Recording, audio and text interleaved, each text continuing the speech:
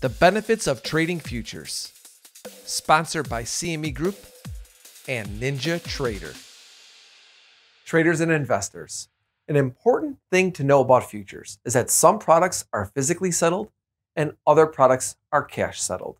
In today's quick video, I'm going to be speaking with Team Lead of Trading Operations at NinjaTrader, Mike Cinto, about the differences between physical and cash settled futures contracts.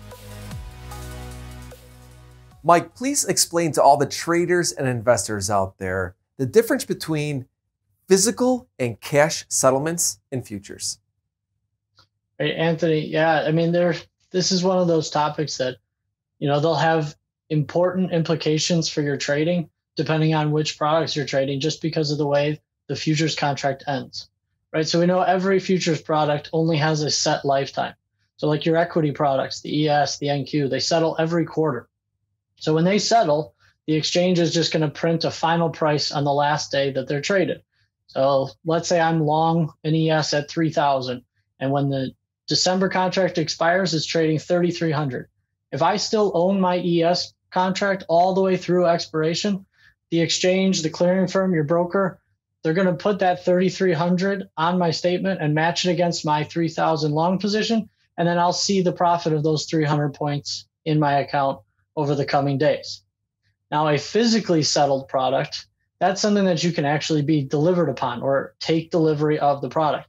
So think like, natural gas, crude oil, gold. Those are items you can actually physically feel and touch. And those are products that, should you carry them through the expiration or the expiry of the product, you can actually be assigned or delivered those products.